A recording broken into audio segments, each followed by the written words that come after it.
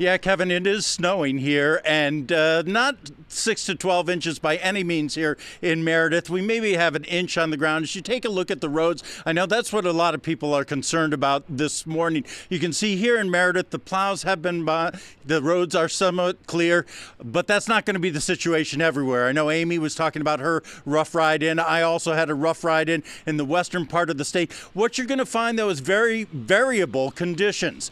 Then there seems to be falling down in bands as well. For instance, when we were in the Manchester area, it was mostly a rain mixture as you get a little bit closer to Concord area. And then we noticed once you got a little bit north of Concord, the signs were out as well, talking about how the speed limits had been dropped down to 45 miles per hour on the highway. And then when we got north of Laconia, it definitely switched over to all snow. It's a heavy, wet snow that's falling, and we certainly expect that to lead to some power outages. We're also getting reports of that and trees down on the road as well. And that's the situation here. Reporting live in Meredith, Ray Brewer, WMUR News 9.